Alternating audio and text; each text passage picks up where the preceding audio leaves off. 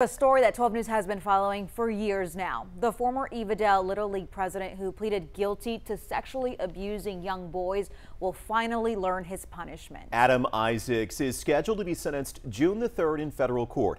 Last year, he pleaded guilty to 4 of 7 federal charges, admitting that he drove his Little League baseball players across state lines with the intent to commit sexual acts.